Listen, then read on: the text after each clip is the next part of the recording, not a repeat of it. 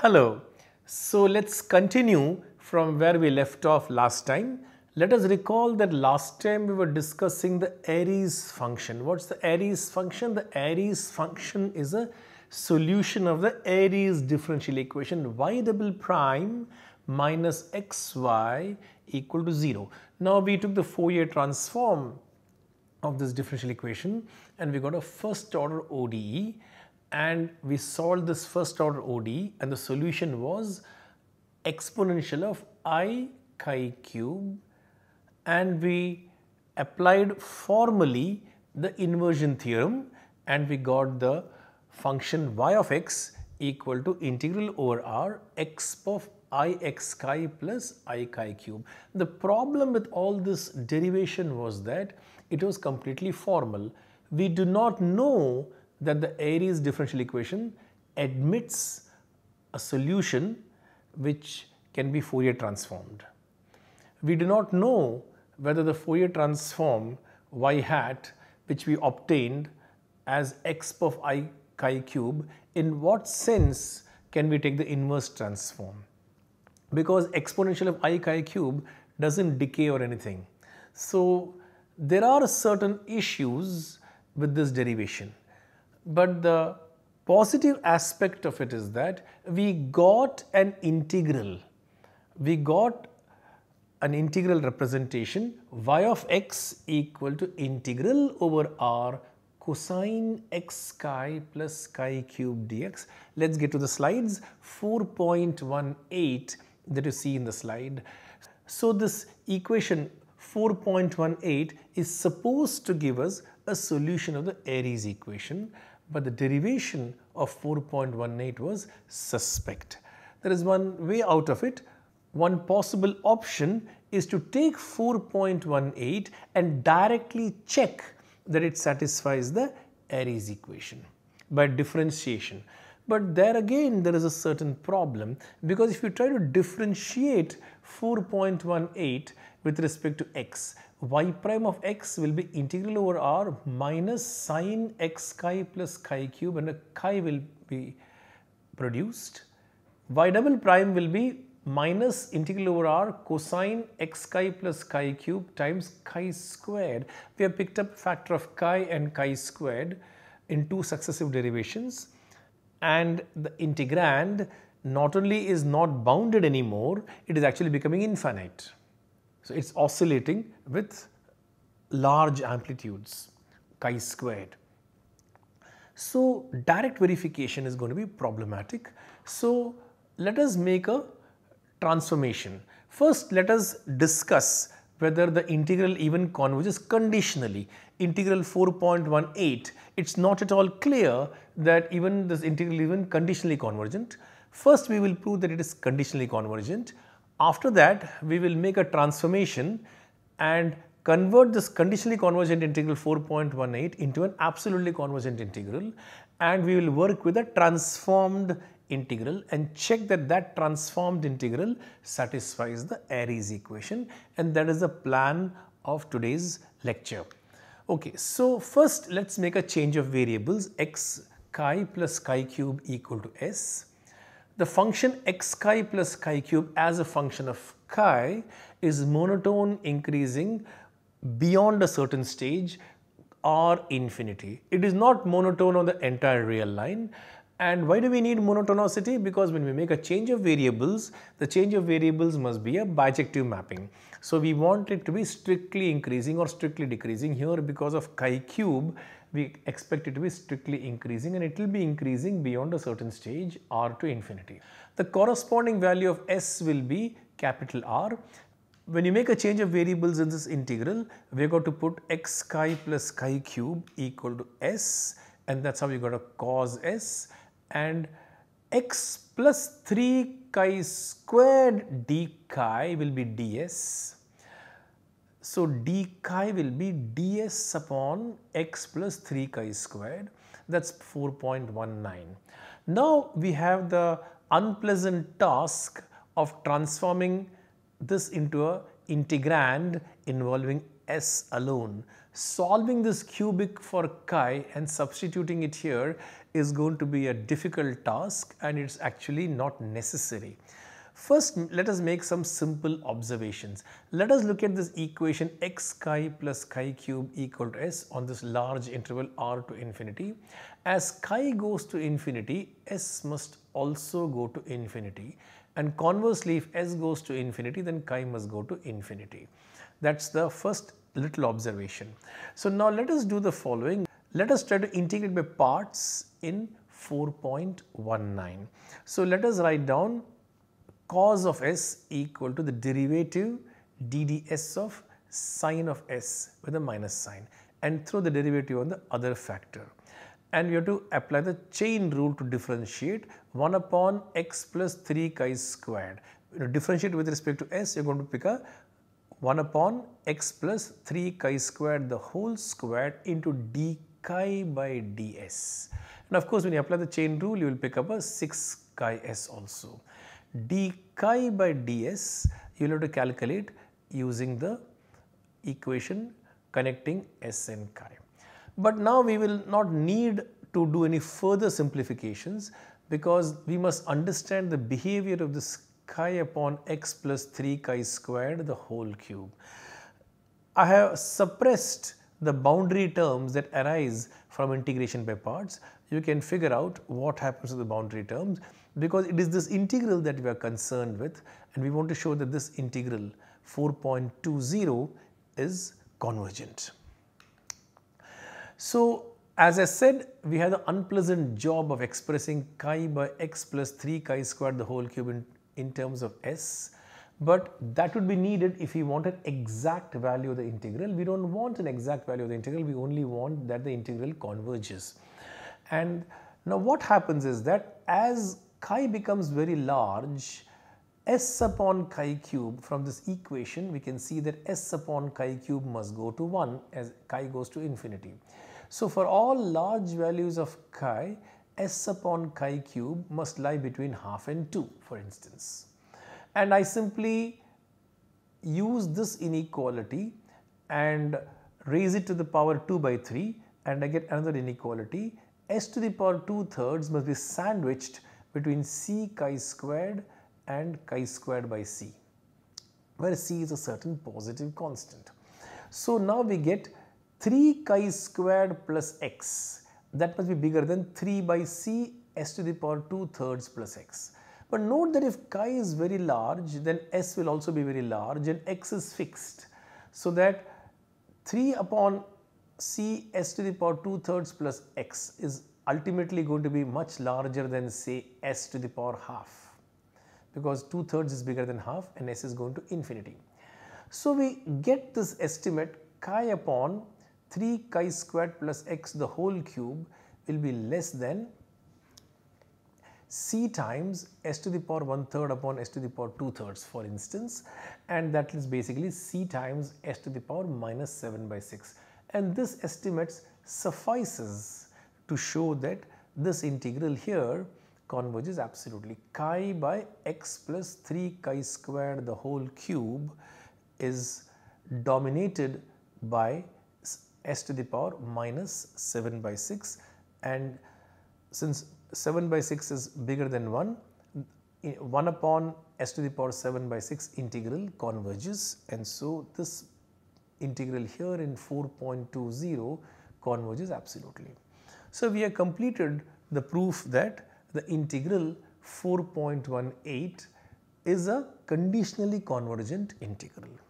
Now that won't suffice for us, we need to go a little further, and we will have to now transform that integral into an absolutely convergent integral. In other words, we must shift the contour of integration into the complex domain. This idea of shifting the contour of integration into the complex domain is a very frequently used idea in theory of differential equations. So now let us start with this entire function f of z equal to x of I x z plus I z cube. The chi has been replaced by z. Chi was real, z is complex. This is an entire function. Cauchy's theorem will tell you that the integral of an entire function over a rectangle is going to be 0. So let us choose the rectangle to have vertices minus r, r, r plus I eta minus r plus I eta. So the base of the rectangle is the interval minus r to r. So along the base of the rectangle, the integral fz dz as r goes to infinity will give you the integral that you want. Okay. Then you have got to look at the vertical side from r to r plus I eta. The contribution from that vertical side will go to 0. And then we must look at the contribution from the other vertical side minus r to minus r plus I eta. That contribution will also go to 0. I am going to leave this verification for you as an exercise. And now we will have to look at what happens on the top of the rectangle from minus r plus I eta to r plus I eta. On the top edge of the rectangle, let us call it L2. The base of the rectangle is called L1. Cauchy's theorem has to be applied. Integral over L1 plus integral over L2 plus integral over V1 plus integral over V2 is 0. These integrals along the vertical sides go to 0. Integral along L1 gives you the integral that you want, and integral along L2 is what we are going to now find out. And we are going to finally get that integral over L1 fz dz is minus integral over L2 fz dz. I am going to allow the r to go to infinity. So the integral that we want is going to be written as limit as r goes to infinity integral fz dz along L2. It is this transformed integral that is going to be absolutely convergent. So let us now analyze this integral along L2. So along L2, z is what? Z is chi plus I eta, where chi varies from minus r to r and eta is fixed. Let us estimate this absolute value of x of I xz plus iz cube. It is going to be, put z equal to chi plus I eta, x is real, remember, we are going to get x of minus x eta plus eta cube minus 3 chi squared eta. That is the real part. And then the imaginary part, of course, x of IC is going to be a unit complex number when C is a real number. So what is the estimate? Mod integral over L2 of x of I xz plus iz cube dz. That's going to be less than or equal to this factor e to the power minus x eta plus eta cube. That doesn't depend on chi, so that comes out. An integral from minus r to r e to the power minus 3 chi squared eta d chi. Remember that eta is positive and chi is real, varying between minus r and r. So this integral certainly converges, and so this integral over L2 is a nice absolutely convergent integral, and so let us write that down. So finally, in the limit as r tends to infinity, these two vertical pieces go to 0. The integral over L1 gives you the integral that you want, and integral over L2 will be what we are going to write down on the right hand side of this displayed equation in detail, that is over here. Integral minus infinity to infinity x of I x chi minus x eta plus I times chi plus I eta the whole cube d chi. The left hand side is of course the integral 4.18, that is the solution yx, which we are going to check that is a solution, not yet a solution. We have heuristically arrived at that y of x by taking Fourier transforms. Now that we know that the y of x that we got is exactly this expression that is displayed on the right hand side, so the integral on the right hand side is going to be absolutely convergent, and we can differentiate under the integral sign any number of times that we want. E to the power minus x eta doesn't depend on chi at all, it comes out of the integral. Here, let us look at the real part of this integral, e to the power I times 3 chi squared I eta. And so I get I squared, which is minus 1, and I get chi squared eta. So that's exactly causes the integral to be absolutely convergent. So I get an e to the power minus 3 chi squared eta. That is the term that is going to help us. When you differentiate with respect to x, I am going to pick up factors like a chi because of e to the power I x chi here, for instance. I'm going to pick up a eta here, but eta is going to be constant. So though I pick up a factor of chi, I have e to the power minus 3 chi squared eta. That's going to help us to cope with the integral. So we can differentiate under the integral sign without any problem.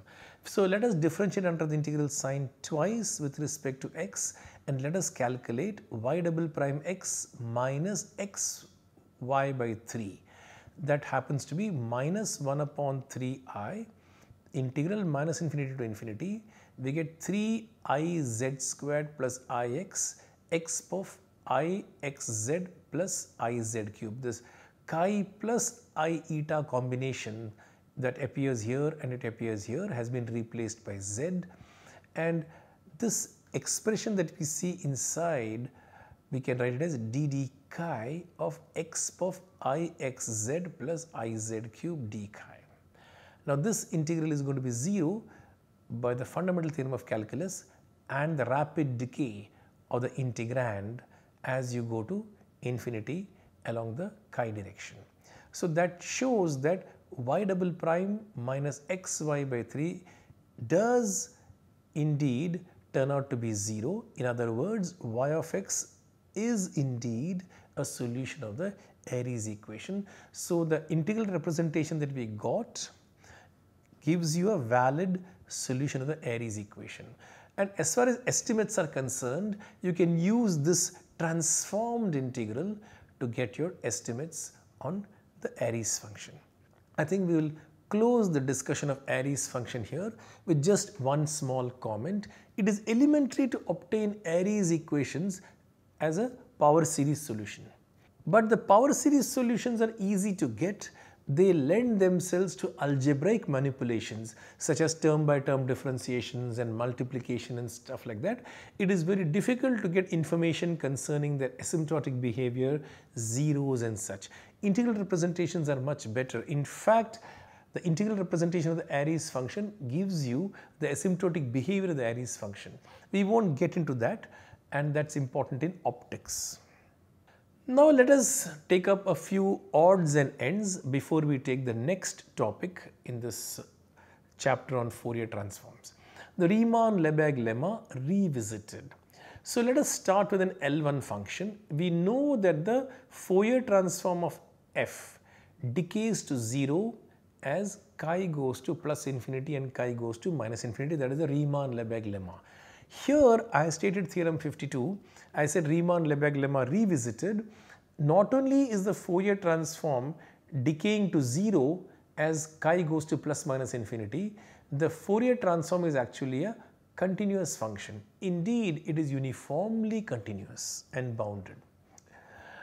The proof will not be given in detail. I will give it as a guided exercise. First of all, f is in L1. Moment you say that f is in L1, it means outside an interval, the contribution of mod fx as an integral is vanishingly small. In other words, there exists an a bigger than 0 such that integral of mod fx dx outside the interval minus a is less than epsilon by 4, where epsilon greater than 0 is arbitrarily chosen. So now let us write down the difference f hat of chi minus f hat of eta. I want to discuss the absolute value of this difference. So let us write the integral of f hat of chi and f hat of eta, and the integral is over mod x less than or equal to a plus another integral mod x greater than or equal to a. The two integrals are displayed over here. Now let us do the following. Let us look at the second integral and let us take the absolute value and take the absolute value inside the integral. Use triangle inequality. They are both unit complex numbers, and so this modulus is less than or equal to 2. So that's an innocent constant, it comes out. And then I am left with mod fx dx, and that is less than or equal to epsilon by 4, the integral. So I get the contribution from the second piece in all is less than epsilon by 2. Now let us concentrate on the first piece. Suppose I use the mean value theorem. Let us call this function g of t. So g of chi minus g of eta, right? You got a function evaluated at chi and the same function evaluated at eta. The mean value theorem will give you that the difference will be equal to chi minus eta times the derivative. When you differentiate, I am going to pick up a minus ix. I is an innocent constant and x is a variable, but mod x is less than or equal to a. So the x that you pick up is bounded by a. And then we get the derivative will be e to the power minus I x times theta for some theta between chi and eta, but that again is going to be a unit complex number. So when you try to estimate the first piece, you are going to get a factor because you have pulled out an x while differentiating, and then you got this mod fx dx, and you also have a chi minus eta. So you must choose the delta, so that delta should be less than epsilon by 4 times a. Then your chi minus eta will be less than epsilon by 4 times a. The a that you picked up will get cancelled out, and you will be able to show that the first piece is also less than epsilon by 2. So we have proved that given any epsilon greater than 0, there is a delta greater than 0, and I told you what the delta is just now. So that the mod of f hat chi minus f hat of eta is less than epsilon as soon as chi minus eta is less than delta in absolute value. That proves that the function is uniformly continuous. Okay.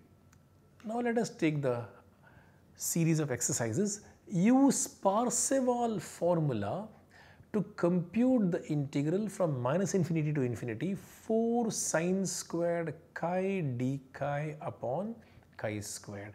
What does the Parseval formula give you? The Parseval formula gives you this beautiful equation, the L2 norm of f squared and the L2 norm of f hat squared are related just by multiplication by 1 upon 2 pi. Now, if you know a function whose Fourier transform is 2 sine chi by chi, if you look at the list of Fourier transforms that we have calculated, you will find that there is a function whose Fourier transform is exactly 2 sine chi by chi. So this integral that you see, the displayed integral, is exactly norm f hat squared, and that's the integral that you're trying to calculate. But the original function was much simpler. What was it? It was nothing but the characteristic function of the interval. So you just have to understand what is the integral of f squared, where f is the characteristic function of the interval, and you use the Parseval formula and you calculate this integral. That shows the use of Parseval formula. The Parseval formula has many uses. In the next capsule, we will prove the equipartitioning of energy in the wave equation, and we'll again use the Parseval formula. Then a couple of exercises on convolution. Use the convolution theorem to determine the convolution fs star f of t, where fs is the Cauchy distribution. What is the formula for fs? S upon chi squared plus s squared with the 1 upon pi thrown in. S is a parameter. S is a parameter and chi is the variable of the function. So this 1 upon pi is a factor which is a convenience factor, because when you integrate this f of s over the real line, you will get 1. So this is called the Cauchy distribution in probability theory. But this Cauchy distribution turns out to be the Fourier transform of some known function capital Fs. Again, you should go back and look at the list of Fourier transforms in the early part of this chapter, and you will be able to find which function capital F is it whose Fourier transform is this Cauchy distribution. Now, if you know that, then this convolution is easy to calculate. If without that, if you try to calculate the convolution, it's going to be a messy integration. But instead of calculating the convolution directly from the definition, try to calculate the Fourier transform of the convolution. And then once you get the Fourier transform of the convolution, then you try to use the inversion theorem. That approach will be much simpler than directly computing the convolution. The next exercise is another Fourier transform computation. Cosh Ax. A is a positive real number, and we know that 1 upon cosh Ax is a rapidly decreasing function. It is an element of the Schwarz class. It's an element of the Schwarz class. So how to calculate the Fourier transform? Is there a way to calculate the Fourier transform? Yes, there is a way to calculate the Fourier transform. Cosh Ax is an even function. 1 upon cosh Ax is an even function. So when you write down the definition of the Fourier transform, only the cos chi x upon cosh Ax term will survive. The sin chi x upon cosh Ax will disappear. It's an odd function. Again, you must use complex analysis to do this. Usually, when you have a hyperbolic function in the denominator, what you will do is that you will employ a rectangular contour. Again, the rectangular contour will have base as the interval from minus r, and the contribution for the vertical sides r to r plus it, minus r to minus r plus it. The two vertical sides, the contribution will go to 0, and integral along the base is the integral that you want as r goes to infinity. What happens to the integral along the top edge of the rectangle? What is the top edge of the rectangle? How would you choose this t in such a way that at the top, along the top edge, you get a multiple of the integral that you want? So along the top edge, what is z? Z is x plus it, where x goes from minus r to r. So when you put cosh of a into x plus it, you must get a multiple of cosh. The t must be what? The t must be pi by a. In that case, you will get cosh of ax plus I pi. Cosh of ax plus I pi is minus cosh ax. And you will get that the integral along the top of the rectangle is a multiple of the original rectangle. I think it's a good place to stop this lecture here. We'll continue in the next capsule. Thank you very much.